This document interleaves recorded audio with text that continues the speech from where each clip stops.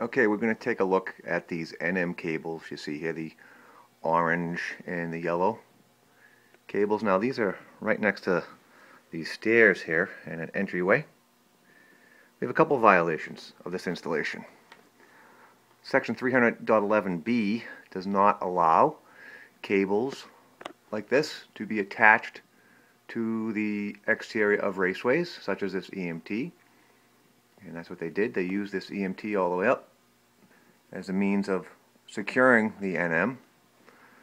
And also, section 334.15b requires NM cable, when it's exposed, to be protected from physical damage with a conduit like rigid metal or PVC or EMT.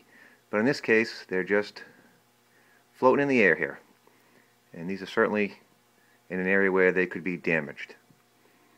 This is Russ LeBlanc, NEC Consultant for EC&M Magazine.